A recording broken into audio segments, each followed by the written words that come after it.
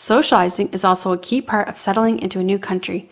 Many who move to Kenya find it helpful to join a country club, where memberships are more affordable than in other countries, and this is a great way to meet fellow foreigners. Another popular way to build connections is by volunteering with one of Kenya's many international NGOs. It's a rewarding way to contribute while also forming new friendships. Understanding Canadian healthcare system, finding the right schools, and building social networks are the important steps you need to make your transition to life in Kenya smooth and successful.